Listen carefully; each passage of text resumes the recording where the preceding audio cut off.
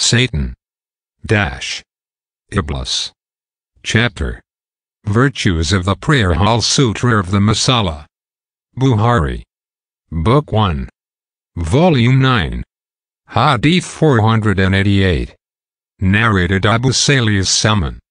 I saw Abu Sa'id al-Khudri praying on a Friday, behind something which acted as a sutra.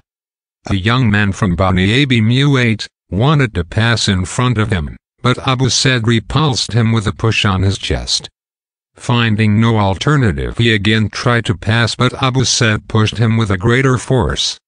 The young man abused Abu Sa'id and went to Marwan and lodged a complaint against Abu Sa'id, and Abu Sa'id followed the young man to Marwan, who asked him, "O Abu Sa'id, what has happened between you and the son of your brother?"